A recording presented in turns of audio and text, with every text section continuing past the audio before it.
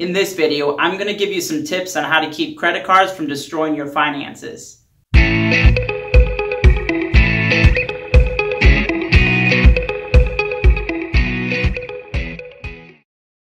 In this video, there's going to be a lot of hard topics that are discussed, and I just need you to be open-minded and self-aware enough about your finances to see if one of these things are affecting you and how to take a step back from credit cards if you need to. The first point I have is that if you can't pay for it in cash, you shouldn't purchase it. This is pretty much a basic principle when it comes to credit cards and how you can keep yourself from going further into debt. The second point I have is that if you can't use an active budget like the EveryDollar app, you shouldn't have a credit card. I want to dive into this a little bit more in detail. MIT did a study that showed that people tend to spend 10% to even 100% more when they're using a credit card on a purchase. If you don't have a budget that you're actively managing and keeping track of to make sure that you don't go over for your budget that month, you will quickly spiral out of control and go into a ton of credit card debt.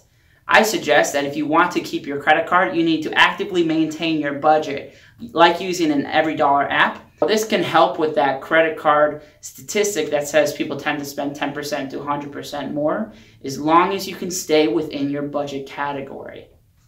Another way to help manage your credit card is to make sure it's paid off weekly or bi-weekly. And this is because spending with cash creates a psychological effect to make you not want to spend more because you can't spend more than what you have.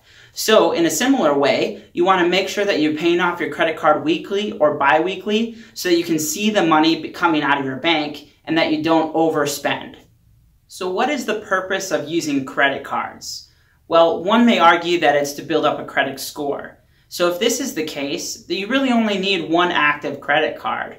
And so that's my next tip to you, is to only use one credit card.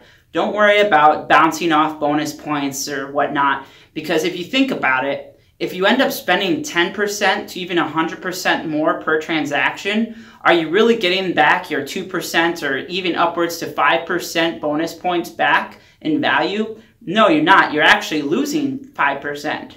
So if you think about it that way, don't worry about bonus points and trying to work around each card to maximize your points. Instead, use one active card so that you can keep track of your finances a little bit better. It'll just simplify the whole process. The next thing you need to do with your credit card is make sure you set it to the correct limit.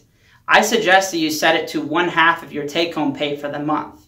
This is because you typically are spending 1/2 of your take-home pay on other necessities like rents, utilities, car payments, and other things like that. You should never be spending more than 1/2 of your take-home pay on a credit card.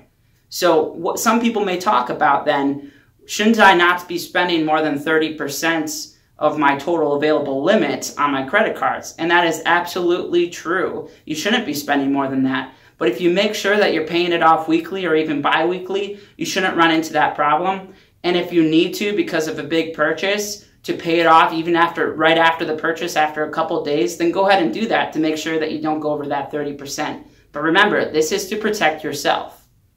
The next topic I'm going to discuss is going to be a little bit hard to hear. So this is my question. In the last 12 months, have you not been able to make your credit card payment?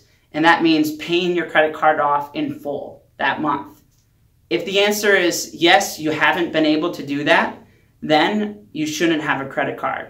Remember that finances is 80% behavior and 20% head knowledge. So you have some difficult behavior that you need to curb. So if you have happened to make only a minimum payment and not been able to pay off your credit card in full, I highly, highly encourage you to just get rid of your credit cards. Don't worry about building up a credit score or even getting bonus rewards. Focus on what's really important in that behavior. Something happened. It maybe have been a medical emergency or something like that, but don't even worry about that. Something happened that caused you to go over in your spending. So if that happened, something's got to change. So we got to just get rid of the credit cards completely. You may have a lot of difficulty hearing that, but in the end, this is what you're going to need to do. Now let's talk about how many credit cards should you have. As I mentioned before, you should only be actively using one credit card, but I highly encourage you just to keep your other credit cards that have no annual fee. And this is because your credit score is affected by how long your credit cards have been open for. So if they don't have any annual fee, I suggest you put a rubber band out of the stack of all of them and throw them into your safe and don't touch them. Make sure that you go into your account for each one of them online to set notifications that a transaction has been made over $1. And this can help protect you to know when someone may have gotten access to that card number for some particular reason, because you're probably not actively checking those accounts and those balances to see if a transaction has been made. Finally, when is the right time to get rid of all those extra cards and use only one active card? And I suggest that's when you purchase your first home. So this is because you need a good credit score to get a good interest rate on a massive loan. This could be anywhere from $100,000 to upwards to $1 million depending on where you're at. So it's really important to make sure you have a good interest rate. All this build up to get that good credit score and keep all those extra cards is paid off.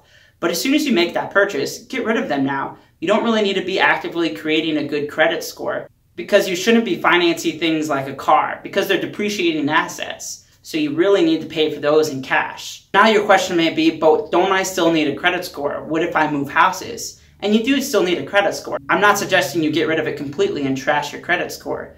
What I'm suggesting is that you get rid of those credit cards because they're not going to have a significant impact a couple years down the road when you decide that you need to change homes or you're moving or whatnot, because your mortgage is now going to build up your credit score even better. You know yourself better than anyone, so continue to be self-aware of your finances so that you can manage your credit cards more effectively.